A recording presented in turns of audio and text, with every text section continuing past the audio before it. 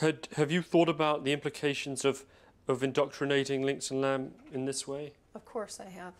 And have you had second thoughts or misgivings of any kind? I don't want to teach them to be politically correct just because that's the easy way out. I don't want to tell them. I understand that. In my mind, they're lying to their children. They're blatantly lying to their child. Do you realize what a handicap that will be for them in life?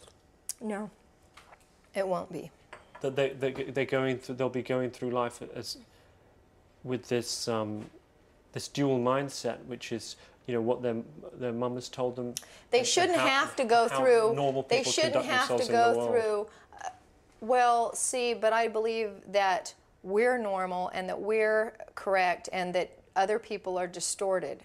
So yes, I understand that I'm raising my children in a perverted world, in a perverted multiculturalist world. I have to teach my children the truth, despite the fact that that's a dangerous thing to be teaching them. I'm doing something that is very dangerous, but I could not live with myself if I were to tell them anything different, because it would be a lie.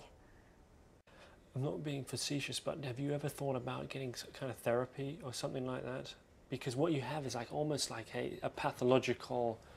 Have you ever thought about getting therapy and maybe realizing how brainwashed you are by multiculturalism?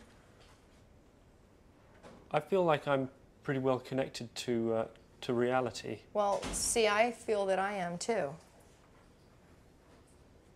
But you're outvoted.